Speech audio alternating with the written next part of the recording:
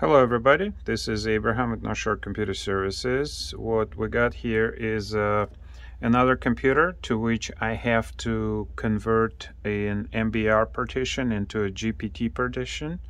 If we turn on our computer right now, the partition is MBR. And let's see what it's gonna do.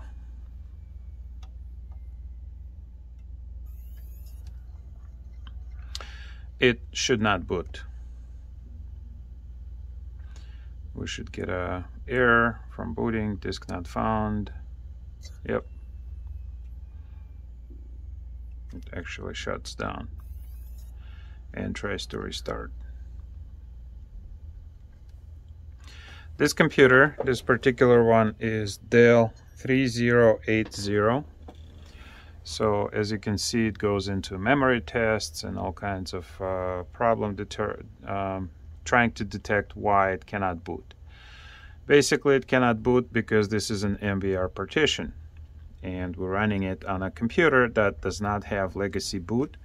So we're going to have to do a conversion. Normally, you would have to boot this on the computer that you originally had the hard drive installed in, and then run the MBR to GPT converter. I've already cloned it to the new hard drive, put it into a new computer, and I want to see if we can skip a step by booting and converting directly from the computer we're going to install it on. Let's pull that out. Put our Windows boot disk in. Come on. Plug in the power.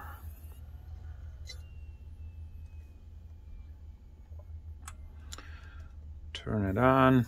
We'll do the F12. Dell has the F12 reserved for boot selection. Preparing one-time boot menu, and we're going to boot from our USB. By the way, I'm starting to see this thing. If anybody could explain me why that's happening. This is something that started happening since I created a newer version of boot disk for Windows 10. It didn't happen before, so it somehow messes up the graphics on the screen. It still works, no issues there, but at first when I saw it, I was like, oh, something's wrong. And there's really nothing wrong.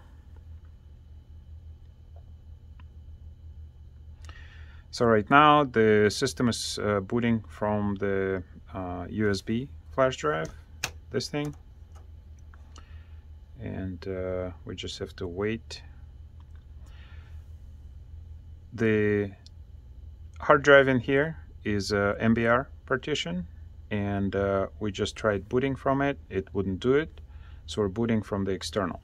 Normally, you would put this into the computer that originally ran it, boot it in a safe mode on that computer, and run the MBR to GPT. That also requires you to know the password for the account. So if you receive the computer and you have to do it and you don't have a password, it's weekend and the person is not reachable, there is another way to do it. We boot it off of the USB drive.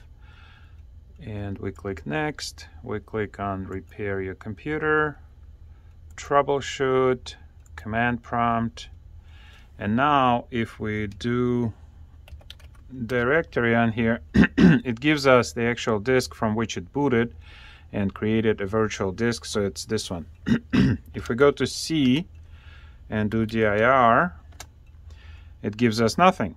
C is present, but there's nothing on it. dir.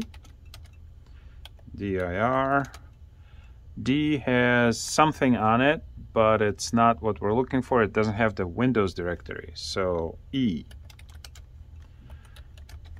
So E is what we're looking for. So the reason that I want to check to make sure that we have our drive is that it's actually recognized by the system. Because we can't boot from it, we cannot determine whether the system recognizes it.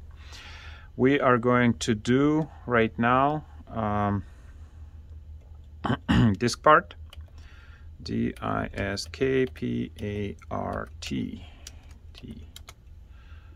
Okay, disk part. Disk part will tell us the number of the hard drive of this hard drive that we need to do. So we're going to do list disk, and we have disk 0, 931 gigabytes. That's this. Disk 1 is 14 gigabytes. So it's disk 0 that we're looking for. Exit disk part. Now if we run to the MBR number 2 GPT / validate, we're going to get an error. MBR2GPT attempting to validate disk 1, retrieving layout of disk 1, failed to retrieve geometry for disk 1. What it's doing is it's looking at disk 1 because we booted from disk 1. We have to tell MBR2GPT to actually work on disk 0. And if you do MBR2GPT / it'll actually tell you right here, disk semicolon disk number. This is the number that we got from disk part. All right. So if we do MBR2GPT validate / disk semicolon 0, the validation runs successfully. Now we're going to do convert. MBR2GPT convert and delete that. So MBR2GPT / convert / disk semicolon 0. Let's see what this will do.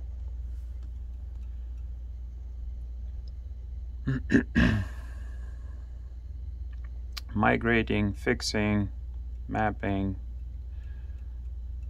failed.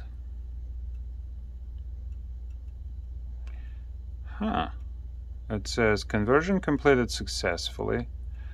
Call win reappear to repair WinRE.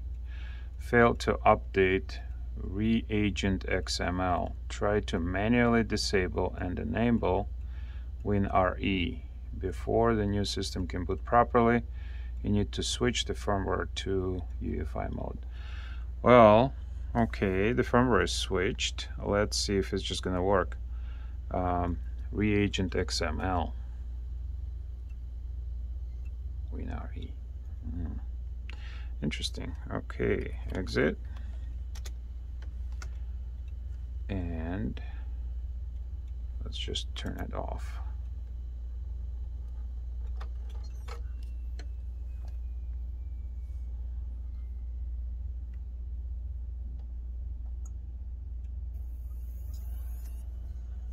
Okay, we have a waiting game.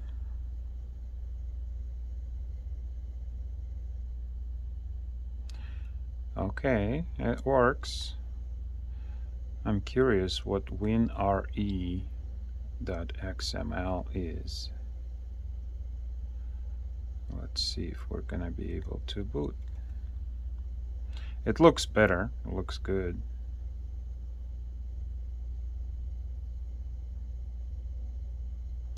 I'm gonna have to research that error and see if it's a showstopper or not.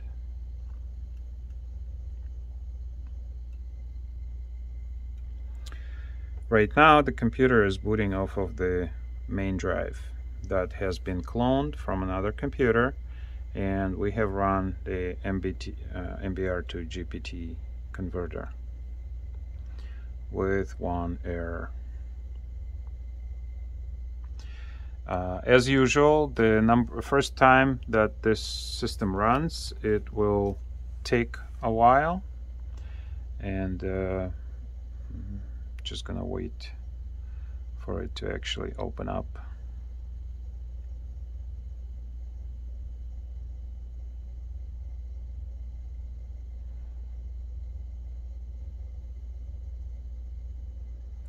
It's recognizing that it's present in a different system.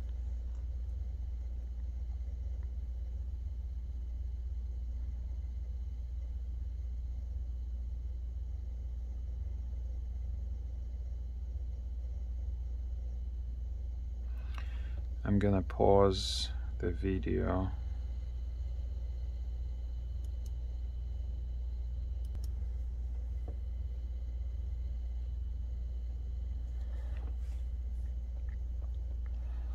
It has gone through recognizing things, and it's still going through the boot process. As I said, the first boot might take quite a long time, up to, I don't know, 5-10 minutes. Not unusual, because the hard drive is in a different system. It has to see all these new electronics, new drivers, new environment that it's in. So just be patient in this step, and do not touch the computer unless you get an error of some kind. And so far it hasn't come up with any errors or any issues.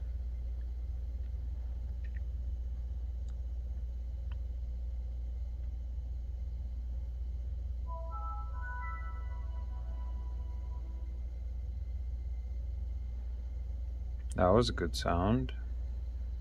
Nothing on the screen yet. Some things on the screen. All right. I'm going to leave it. You can hear it cranking inside. I'm gonna leave it set up its environment. I will post in the comments if there were any errors after I was done with it. At any rate, if you like my videos, give me a thumbs up, subscribe, enjoy, and save money.